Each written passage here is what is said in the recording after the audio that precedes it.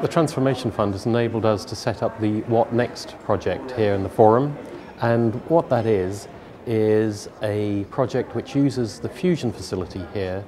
to act as a catalyst for interests. So people come and watch Fusion and maybe have an interest in something, but rather than just walking straight out of the Forum building and forgetting about it, they actually can engage with us and have just an informal chat, and we can actually point them in a direction where they can take that hobby interest further. An example of how this project has helped is that somebody recently came out of the Fusion presentation and chatted to a What Next team member using the laptop facilities that we have here, and decided to take up a course in the library,